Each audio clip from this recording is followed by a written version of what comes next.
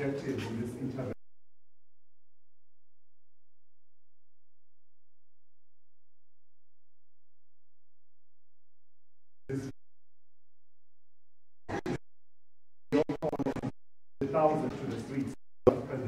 Emphasized there was a perception and accusation that the military had intervened to try to remove Mugabe from power.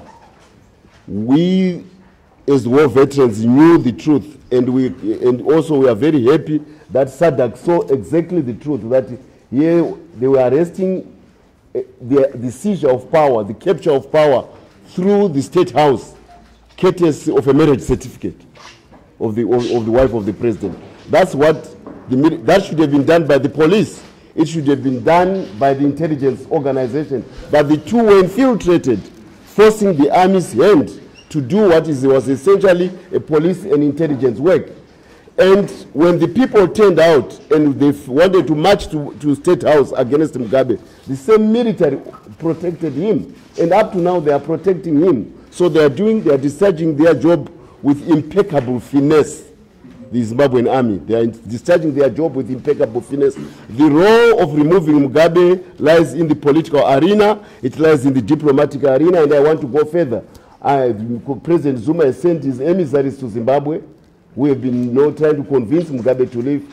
We would want President Zuma as as the chairman of SADC to speed up that process. We are also appealing to the IU to support President Zuma's efforts to make sure that the situation in Zimbabwe doesn't get beyond what it is now in terms of turmoil. We also think that maybe the United Nations office, not perhaps at Security Council or any other level, but through the good office of the United Nations sector, they support Comrade Zuma, President Zuma of South Africa, to make sure that Mugabe leaves office sooner rather than later. The country needs a clean start. It needs to be spared the turmoil of further political street activism. It needs to be spared the anxiety, which the population is feeling right now. And the only one way it can be done is for Mugabe to vacate his office immediately. And I hope that 37 years into rule, he doesn't want any other 37 minutes further in his rule.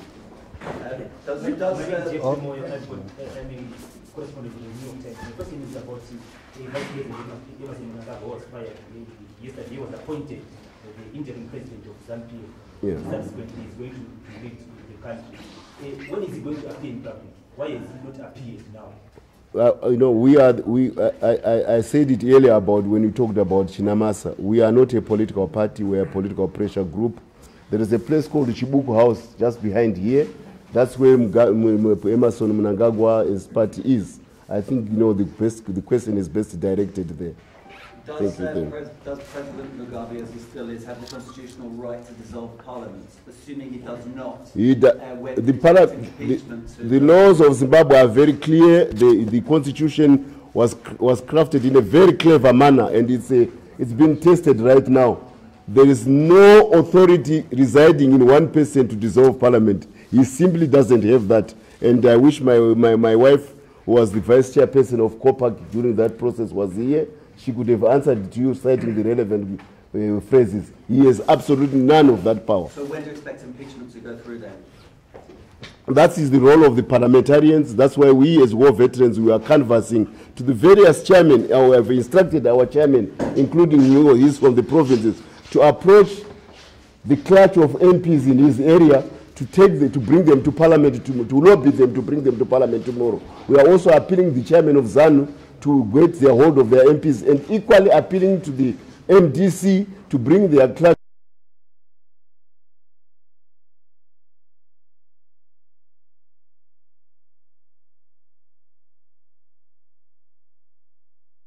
in Parliament.